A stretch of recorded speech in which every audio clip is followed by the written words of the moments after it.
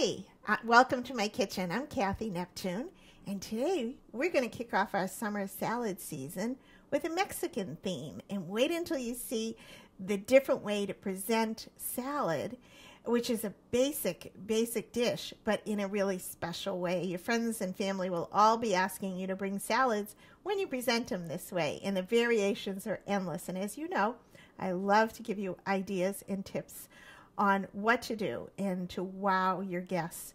So today we're going to vary this through several shows, but today we're going to do a Mexican theme. And I'm going to start out by making a salad dressing. And because it's a citrus-based Mexican, is usually lime, we're going to start out with some lime juice that I have juiced here in our juicer. And don't forget to email me. My email is on the screen for the resources to get all these wonderful tools that make your life easier in the kitchen. So I have juiced several limes, probably 3 limes, and I've used the lime zest as well because most of your flavor is in the lime zest, and I hate to waste anything. And in here, I've added, we want a little sweetness to offset the acids that we're putting in this dressing today. So I put about 3 tablespoons of white sugar, and I added a little bit of the apple cider vinegar inside. And if you let this set for about half an hour, you'll find that the sugars will all dissolve inside. So in with this, we're going to add approximately that much lime juice. And you can see the zest is in there too. And this is going to make quite a bit of dressing. And we need a lot, and you'll see why we need so much as we go along. So to that, I'm going to add approximately this much mustard. Not too much, just a little hint of that. And email me. So many of you email me for the exact recipe, and trust me, I do put tablespoons and measurements and teaspoons in there on the recipe, so I'll be happy to send those to you.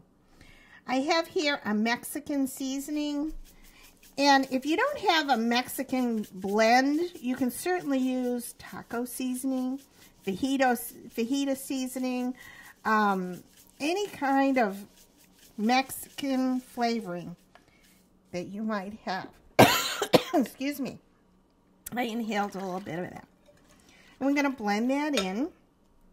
And then I'm going to grab some olive oil over here and just add some olive oil. So it's a very basic, simple vinaigrette. And we're going to add a little bit of salt and pepper. Some garlic, so I don't forget the garlic. I love this garlic press. You notice I don't peel the garlic, and if you put it rounded side down in this particular garlic press, which I love, you don't have to peel your garlic, which is a great convenience when you're doing a lot of them. And then the peel wraps right around the foot like so. And yes, I have a trash bucket down there. I'm not throwing them on the floor. So there you go. And I usually hit it too. I usually aim for the bucket. And then, so probably 2 fresh cloves of garlic. Oh, this smells awesome. And then, what else? I guess that's it. Oh, a little salt helps just to bring out the flavors, just a little bit, because we're going to have many layers of vegetables in here. And this is how we're going to flavor all our layers. And we're going to stream in some olive oil slowly. Probably 2/3 to 3/4 of a cup, 2-to-1 ratio on the oil and acids that you're using. And what's nice about this salad is you can do a lot of these layers the night before and marinate them as well, which is a good thing to do. So I think that's about right. And whatever we don't use, of course, you can always save and use at a later date, and be sure to refrigerate whatever you don't use because you have garlic in there. So we're going to set that aside, and I want to show you a side dish that we're doing as well. And I'm going to show you some slicing techniques. We're going to do some tool time, but first I want to get our kebabs into the oven. So let me go right back here And these have been marinating for about 30 minutes. And I've put them on skewers, and I've used a Mojito lime Mexican flavoring. And I've skewered this with chicken and tomatoes, red onions. You can certainly add whatever you'd like. Peppers, red and green and yellow would be nice. But I thought this would be nice. And you don't want to crowd them too much. And my oven has been preheated at 400 degrees. And we're going to cook these at 400. And I don't forget, too, to soak your skewers so they don't burn if you're doing these on the grill, which you certainly could do these on the grill. I love Mexican food. It's so easy and refreshing for the summer. And I'm using my stoneware bar pan, which I love. It gives you the same effects of grilling, and you don't have to turn anything over. They cook evenly. And I think that's just about right. Put that over here. Wash my hands in soapy water. You always want to make sure you don't cross-contaminate. And excuse my back, I'm going to pop these in the oven. Don't those look colorful? We're going to cook them about 20 minutes at 400 degrees, excuse me, until they're done. And as I mentioned, I love my bar pan because you don't have to worry about turning anything. Everything cooks evenly. And the oven is at 400 so that everything will caramelize and cook. So let's do tool time so I can show you how I prepared many of the layers that you're going to see today. And because it's a Mexican theme, we're going to do several different items and use several different tools. Now, one of the items that I used, I want to show you over here in our salad, how I started our salad. And this is layered with hard-boiled eggs on the outside. How beautiful a presentation is that? And then I seasoned all the lettuce. I like to use romaine lettuce because it's a sturdier lettuce and it'll hold up much better if you have to do a little prep ahead of time. So I tossed the lettuce with some of the vinaigrette ahead of time and arranged the egg slices around. And I love this trifle bowl. It has a cover and it has a pedestal too that goes under it. So if you want to know how to get those, let me know. So back here with our egg slicer, and I'll show you how I did even eggs, even slices on the egg. It's like a mandolin style, and you slice your eggs like this. It works beautiful on mushrooms. You might remember we used this on strawberries. And you take your egg, we sliced it crosswise, and now we're going to put it the other way, and look what happens. You get perfectly cubed egg slices inside. And we're going to do the other egg, and that's how I did this bowl of eggs. We're going to do that again. Slide it out, turn it around, and here we go. And I can't stress enough how you want to season every layer. In this layer with the eggs, all you really need is a little bit of salt. And if you'd like some pepper, you can do that as well. So we're going to set that aside. And then, let's see, what else are we putting in there for the slicer? I want to show you with the mandolin here. You want to be very careful. This blade is very, very sharp. It has several different, there's a grater, there's a julienne slicer, there's a regular grater. There's even a V-shaped cutter that you can do tomatoes, which is really convenient. But again, you have to be very, very careful on this because you don't want to slice anything. I'm going to turn it sideways so you can see how quickly this goes. And these are our cucumbers. So there we have the slices. Quick and easy and ready to go. So that's going to be, we're going to add this here. And we're going to have a nice layer. And I'm going to add a little bit of our vinaigrette to the cucumbers, again, to flavor the different layers. So this here on the top. And remember, we added salt to this, so we don't really need any salt on this layer. So just a little coating. You don't want to make it soggy. And toss that around. And we have that all set. Now this is a neat trick to do. Well, I think it's a neat trick. We're going to slice some tomatoes, cherry tomatoes. And you think, how am I going to do that? Well, you don't want to use a mandolin. It's too dangerous. 2 plastic covers. Very important to have them the same size and also no bigger than the size of your hand or no smaller, because what we're going to do is take these little cherry tomatoes, put them on there, take the other cover, place it down, and see why you want to have it large enough so that you hold it down, have a very sharp knife, and you slice through to the other side, and you've sliced all your cherry tomatoes in half. How easy is that? And we have a whole bowl of them right here, and that's how we do them. So how easy is that? And let's put a little dressing in that as well, just a little bit. And again, be sure to season the layers. I'll be saying that a lot because it is very important to do. So let's toss this. So you can see that a lot of this is assembly, prep work and assembly. There's really not much cooking here at all other than the chicken kebabs that we're doing. And there we go. So look at already all the different colors that we have.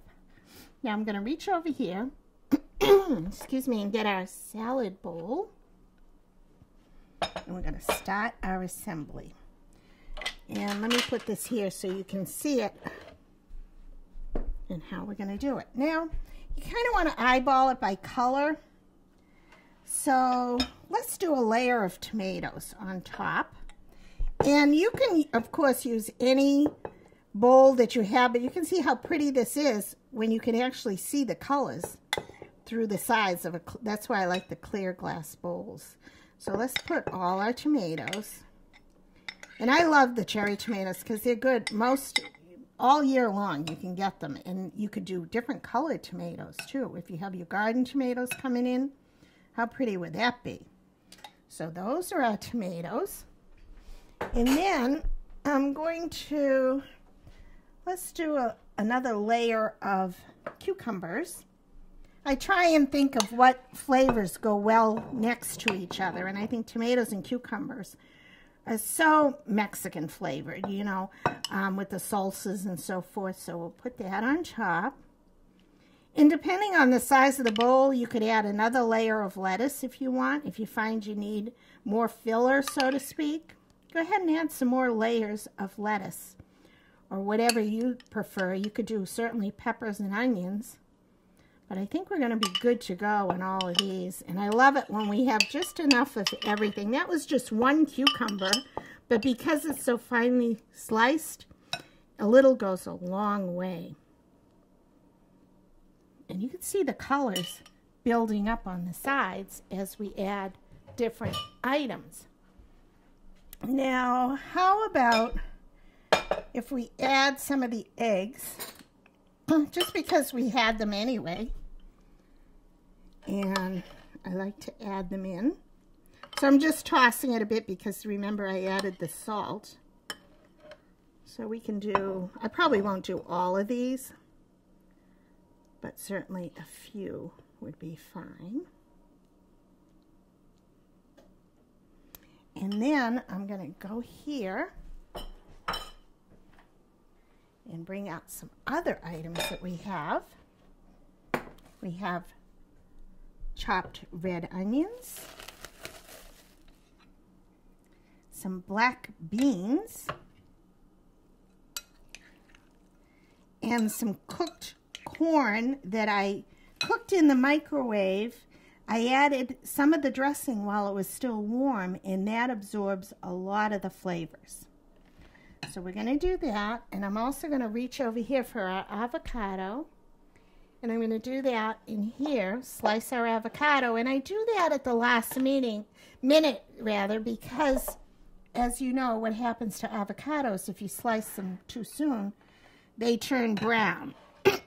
So what we're going to do is, again, take our dressing, because it has the lime in it, in the vinegar.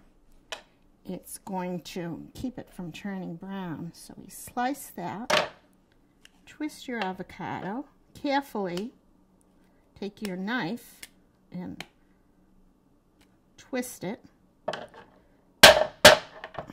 Oops. And I like to slice my avocado right in the skin like so.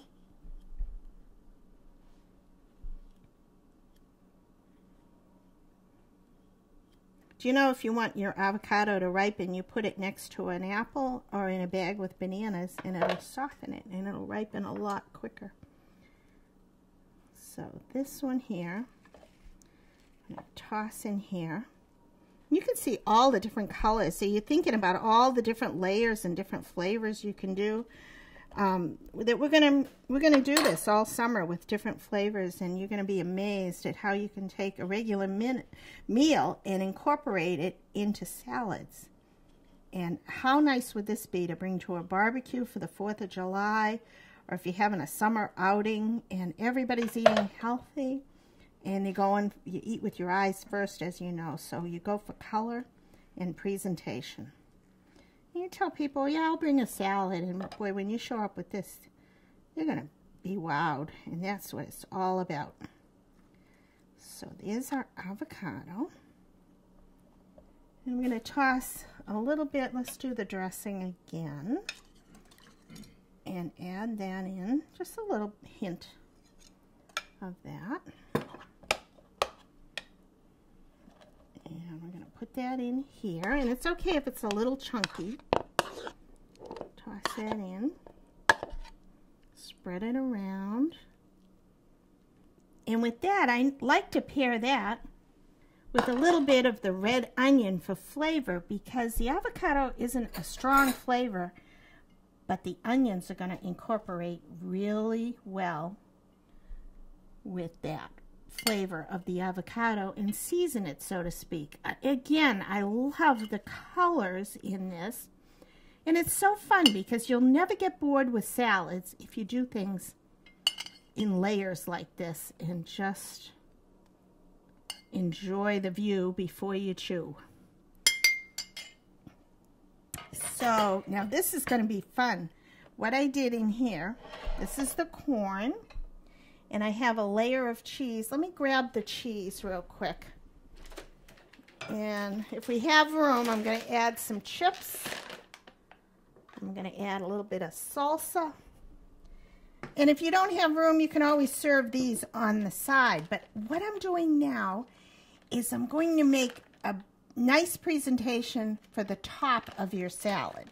So I think the base, what I'm going to do is some Mexican cheese. You can do taco flavored cheese, a Monterey Jack blend, plain cheddar, whatever you'd like. Oh, I almost forgot this too. I'm sorry. Olives, black olives that are sliced and drained. So let's put those in too. And we'll just spread that out. Wow, is that pretty? Very dramatic, isn't it? So that goes in. Now, I knew there was something we forgot. A little bit of shredded cheese. Love the convenience of this. So nice to just get it in a bag. And you can put this in the freezer, you know, so you'll have it on hand whenever you need it. But I got the fresh cheese today. So that goes on. Now, we're going to do, let's do the corn next. We'll do a layer of corn all around the rim. And again, you can do these marinated, much like prepare your kebabs the night before, and you can cook the corn and cool it and pour the dressing in there ahead of time.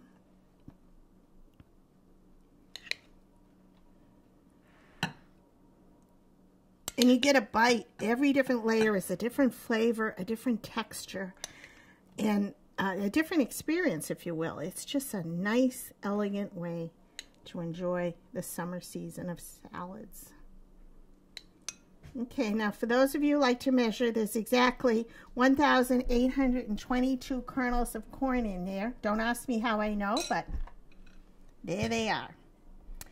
And then, what are we going to do with this? I'm going to take these black beans, and I think I'm going to toss them in here with a little vinaigrette. And be sure you always rinse and drain your black beans, and that's what they look like in a can. They're called frijoles negro, or black beans. And again, make sure you rinse them thoroughly because they have a preservative or a residue on them that's not very pleasant. But if you do this and a little dressing over the top, again to flavor them, just a hint, and we're going to layer that next to the corn.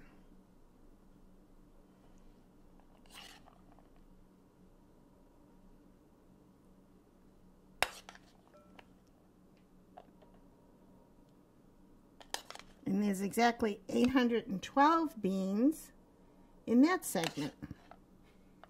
You know how I love to measure, so. Thank you for everyone who writes in too and appreciates the comments, the humor, and the casualness of the way I cook. I appreciate it. I guess that's why I'm not much of a baker, because terrible things happen if you don't measure while you're baking. So I just stick to cooking for now. And then what else would you like to see in there? Let's do a little bit of sour cream. Boy, excuse me, we're running out of room there, aren't we? You didn't think we could fill that bowl. But let's add some sour cream. And you could add a flavoring to this if you want. But I'm just going to put a little dollop in the middle.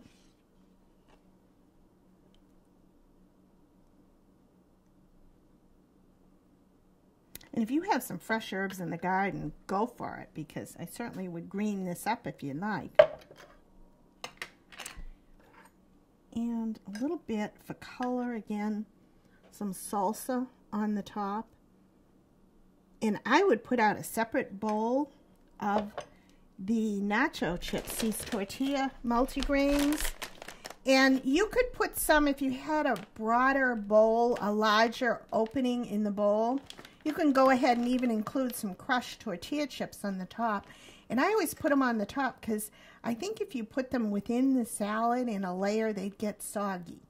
So it's either serve them on a side as a garnish along with the salsa and even more sour cream if you'd like, and you're good to go. So I think we've got everything incorporated in here.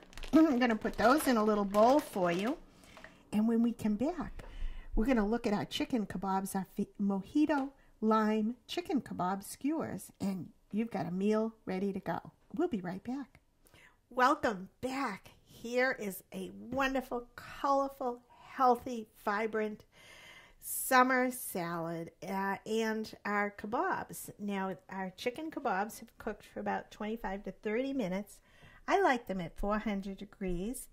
And remember, we marinated them in a mojito lime dressing or a marinade that you can buy, or you can do your own in any kind of packaged seasoning, Mexican style. I added red tomatoes, cherry tomatoes, and again, you can use red, green peppers. You could even put potatoes on there, small potatoes on there. And what I like to do over here, I serve them with very warm flour tortillas that I heat in the microwave. So you take those, put them under the skewer, and then just slide them off like so, and you have a meal. And you know what I like to do as well? You can take some of your salad and put it right on the top. So what an easy, easy serving way for you to present and have your guests help themselves. And of course, you can add sour cream to the top of this and a little bit of salsa along with the salad on the side. Great summer recipe. And then our layered salad, serve it with some wonderful, hefty serving spoons, and you have a feast. Many layers, many flavors, many textures, and there's something here for everybody to serve themselves. Thank you again to everybody who watches, and to send me emails and comments. Send me your questions, your suggestions.